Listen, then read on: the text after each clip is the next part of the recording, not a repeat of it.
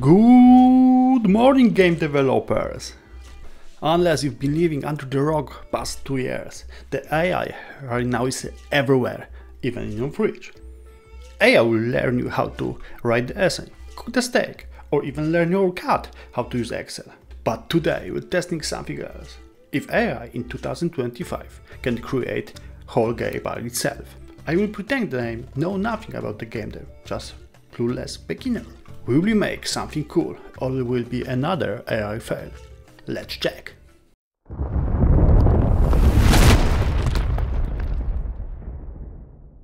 So I started with a simple prompt. Hey ChatGPT, I'm thinking of starting a small indie game project, just for fun.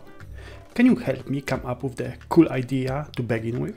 And I need to say, in this moment I was a little bit disappointed because I received 5 ideas of the game, however most of them was unrealistic to make as a beginner, so I make a second prompt.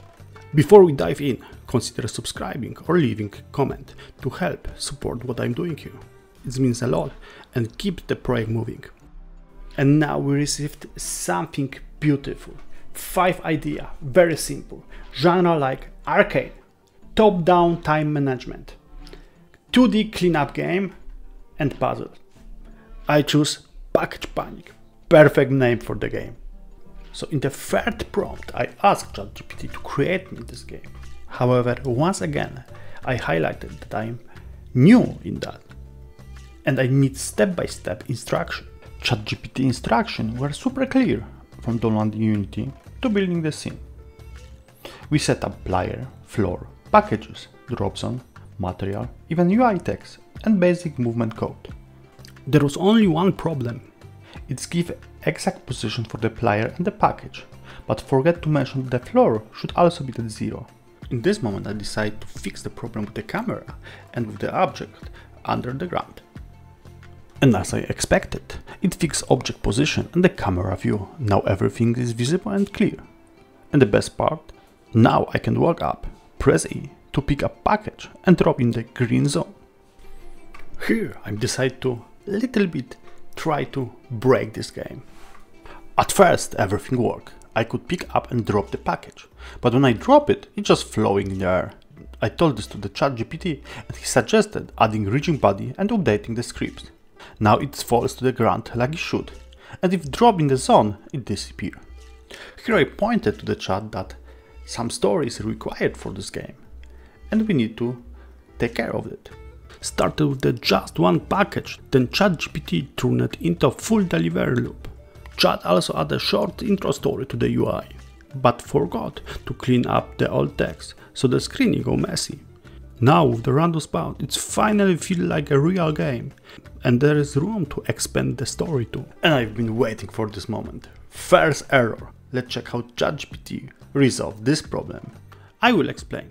The first package worked fine, but when the second one spawned, the game broke. Turns out the script was still trying to use the old destroyed package. ChatGPT fixed it by making the player grab the nearest one instead.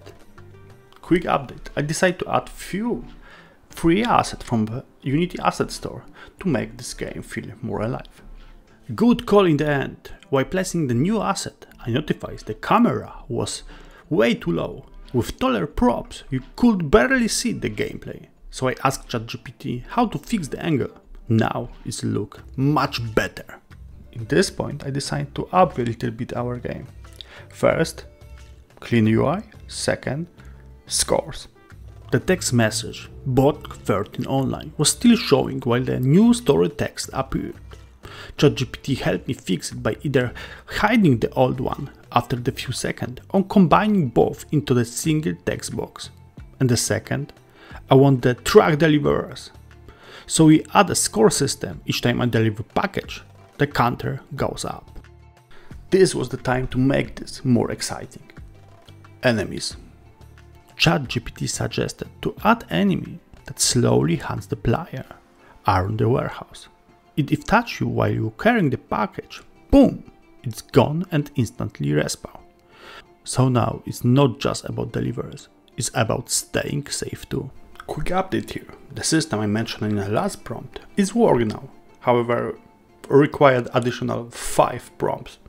There are a lot of missing stuff like rigid bodies or colliders. And now the game looks like this.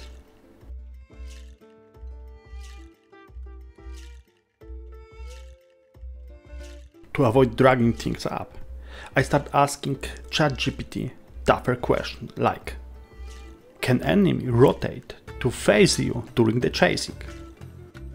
Can we make main menu? Can we make small delay after we deliver package the dropping zone? So yeah, turns out that ChatGPT is the great tool, provide us many ideas and feel to expand this project. And this is important part. Please remember, this is only tool which can help you in your way. ChatGPT is only tool, not replacement of the learning. But you never want just copy and paste anything. Every time you got answer from the ChatGPT, ask the question, why you are doing like that? What this give me? What can I learn from that? And how can I use that in my another project? Because at the end of the day, AI won't make the game for you. Thank you for the watching to the end. If you have any question regarding game dev, please ask in the comment. We'll see you in the next episode. Bye. Just for your information, currently I'm building my own game. And I'm documenting the whole journey in devlogs episode. You will see the progress, the problems, and how I solve them step by step. So if you are curious how it all comes together, follow along. Got questions? Drop them in the comment. I would love to help. Thanks for sticking around till the end. And I will see you in the next dev episode.